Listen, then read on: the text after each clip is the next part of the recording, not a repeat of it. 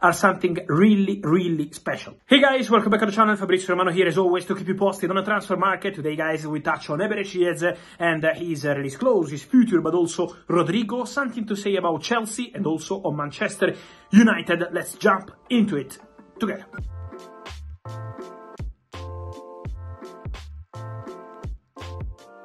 And so guys, let me start today's video by mentioning Hugo Viana official, confirmed, the exclusive story is now reality. Manchester City have a new director of football. Good luck to Hugo Viana, who did a fantastic job at Sporting, signing players like the big one, Victor Gyökeres, but also Hjulmand from Lecce, also Diomande as a centre-back, so doing an excellent job at Sporting together with the coach Ruben Amorim, and now it's official, Hugo Viana starts his job at Manchester City as new director of football, replacing a legend of the game like Txiki Begiristain from the 1st of July. Now, from January to the summer, Hugo Viana will start having a good direct relationship with people at Manchester City and together also with Txiki Begiristain to start the transition in the best way possible and arrive in the summer already with a background of Manchester City, how it works at the club, how is the methods of Manchester City, and so this is the plan. Good luck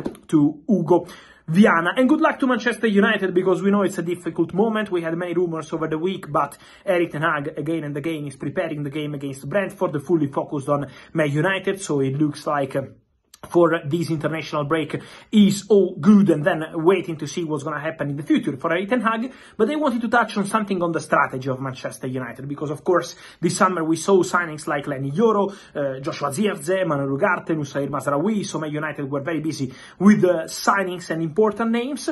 But also Manchester United started signing, and these were two exclusive stories I'm really proud of, because I think these are two special talents. One is Serhou Koné, the guy from Mali, midfielder, born in 2006. And the other one is Chidobe Martin, who decided to leave the academy of Arsenal to join Manchester United. Remember these two signings, not just them, because the indication I'm getting is that Ineos really want to build something for the future in terms of signing talents who are maybe not ready immediately for the first team. Chidobe Martin will take time before we see Chido having his debut in a Manchester United shirt, and also for Serhou Koné is gonna take some time. Serhou Koné is not ready yet, of course, but the potential is huge. The value in the deal is what made Manchester United decide, okay, let's go for this player. For example, in the case of Koné, there was the strong interest of Ajax, the strong interest of a German club who wanted to sign the player, but Man United were faster. So Man United in the past, before this new era with the new co-owner Sir Jim Ratcliffe, they were missing on many opportunities with the scouting telling the board to sign the players, but Man United decided to go with different investments. We know Moises Caicedo when he was a kid, and we know many others who had the chance to be at Manchester United and ended up joining other clubs. With Ineos, this won't happen again. This is the message of the club. They want to sign talents with potential, and so Chidobe Martin, Koné, but Man United are already working for more signings like this. Players with potential, with a big value for the future, and so remember the new strategy of Manchester United, because this is going to be part of the revolution. Obviously, it's going to take some time. Who is already investing on young talents is Chelsea, and Chelsea signed a very interesting player this summer, many of them, of course. We several times spoke about Estevao and others, but Chelsea are very proud also with another signing, and it's Mike Penders, the goalkeeper who joined from Genk, born in 2005. Why Chelsea, even if they have many goalkeepers at the club, decided to invest big on Mike Penders? First of all, because the feedbacks they had on this goalkeeper are something really, really special. So they consider him the new Thibaut Courtois in Belgium. Chelsea had a fantastic report on him every single time their people were watching and following the player. But also, they knew that in case they wanted to wait and take some time, there were more clubs interested in Mike Penders. For example, Bayern. Bayern were scouting and following Mike Penders, then they are planning for something different. They also have Nubel for the future, so in this moment Bayern decided not to invest on the player, it was just a scouting activity, but Bayern scouts were several times in attendance to follow Mike Penders. So Chelsea wanted to be fast, and Chelsea believe they got an important talent for the future, a top goalkeeper like Mike Penders. Remember, he will join in 2025. Then guys, I wanted to touch on two offensive players who are always in the rumors. Let me first of all clarify clarify something on Rodrygo Goes. We always have rumors. I saw also over this international break on Rodrygo, many stories, many things. Rodrygo, full focus, guys, is on Real Madrid. Rodrygo extended his contract at Real Madrid 1 year ago because his feeling is very clear. He wants to play for Real Madrid. He wants to succeed at Real Madrid. He wants to feel an important player for Real Madrid. He loves Real Madrid. So Rodrygo is absolutely not planning today for any change.